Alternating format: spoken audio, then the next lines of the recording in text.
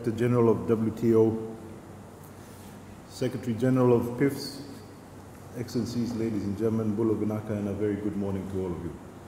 And especially a very warm welcome to the Director General of the World Trade Organization, Fiji. I note that this is DG's first visit to the Pacific, and particularly to Fiji. And on behalf of the Fijian government, I welcome you to Fiji, and I hope you enjoy your time in Fiji and the Fijian hospitality that Fiji is renowned for. At the outset, this forum, organized by the Pacific Islands Forum Secretariat, is timely. It is important to put into perspective the way forward for multilateral trade negotiations and where the Pacific fits into the equation. Director General, ladies and gentlemen, in Fiji's view, the maintenance of the integrity and credibility of the WTO is a key component in the mix of global policy approaches needed to ensure sustained global economic growth. Fiji and the Pacific Island countries, as small island economies, have unique needs and are at most risk of being left behind by the multilateral trading system. Therefore, it is equally important that such economies like that of Fiji and other Pacific Island countries are most in need of protection and in need of a strong, effective, and functioning multilateral trading system.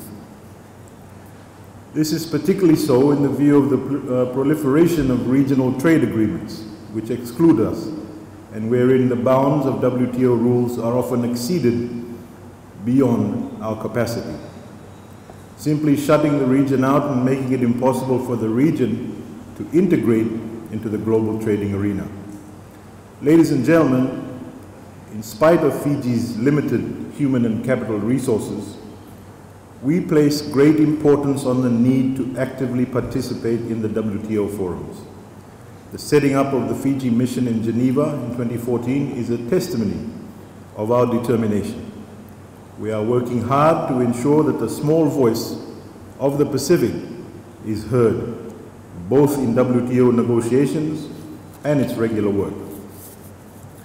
Fiji remains fully committed to the DDA and is disappointed at the inability of the WTO membership arriving at concrete developmental outcomes for the DDA since 2001. The continued failure to conclude the Doha round risks undermining the WTO's credibility and its ability to perform effectively. Director General and ladies and gentlemen, this is of particular concern to Fiji and the Pacific parties as we rely on the protection offered by the rules of the multilateral trading system, even though some of the rules are burdensome and should be improved to make the multilateral trading system fair and inclusive for all members. It is of great concern that major economies, spurred by the sentiments emanating from the US leadership, are threatening the entire basis for the multilateral system and free and fair global trade. The global economy, and especially small island developing states of the Pacific, cannot afford the emergence of protectionism and tit-for-tat trade wars. This is where the WTO needs to be strong to ensure the observance and the integrity of global trade rules. Capacity constraints and power differentials that the Pacific faces in WTO negotiations, Fiji believes that the WTO can provide a level playing field in decision-making for trade rules, but this can be achieved only if the WTO is willing to understand and address the concerns of small and vulnerable members. Ladies and gentlemen, we note with grave concern also at the lack of outcomes from the last ministerial conferences, especially on the issues that are of importance to the Pacific region, namely fisheries.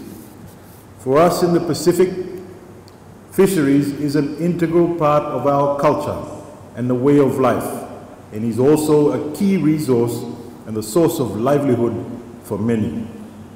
Therefore, it is important to ensure that the fisheries resources are well managed and in a sustainable manner, so that the activities of the present generation do not compromise the needs of the future generations. Fiji will continue to work in collaboration with other members to seek a meaningful outcome at the 12th Ministerial Conference, a long impending decision on fisheries subsidies, which is in line with the global commitments made in the 2030 Agenda for Development, is the least that should be achieved. We could do our own future a disservice if we do not seek a solid outcome on this. Ladies and gentlemen, we do not trade for the sake of trade itself. Indeed, the very first paragraph in the preamble of the Marrakesh Agreement acknowledges that trade and economic relations should be conducted with a view to raising standards of living, and that positive efforts must be designed to ensure that developing countries secure a share of the growth in international trade commensurate with the needs of their economic development. We must work with these objectives in mind, not just for those who already have the trading might to matter in the world, but for those who have diminishing aspirations at remaining relevant. Fiji remains committed to maintaining an open economy and continues to value the importance of maintaining rules-based multilateral trading systems.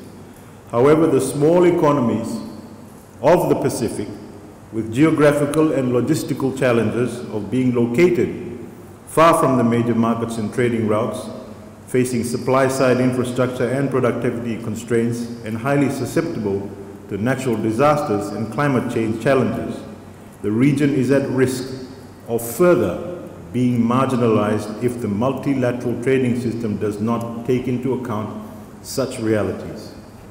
Ladies and gentlemen, impediments to a development-oriented outcome at the 12th Ministerial Conference, albeit limited, is not unachievable. I am sure if we members apply the political will and the goodwill to our commitments towards the multilateral trading system, it will be successful and will result in beneficial outcomes to all. The region, more than ever, needs strong leadership from the WTO if DDA ambitions are to be achieved. The Pacific region has 6 WTO members and may have more in the future. Emphasis should be given both by the Secretariat and the membership of the WTO of the concerns and the challenges of the region, including the greatest impending challenge, climate change, and its impact on the region's ability to trade. The region should not be contacted only when there is an election of DG coming. We have more to contribute than just making numbers in the WTO. A strong Pacific trading bloc equals a strong multilateral trading system and a strong WTO. I once again would like to welcome the DG to the region, and I hope you have a successful and a fruitful workshop. Thank you very much.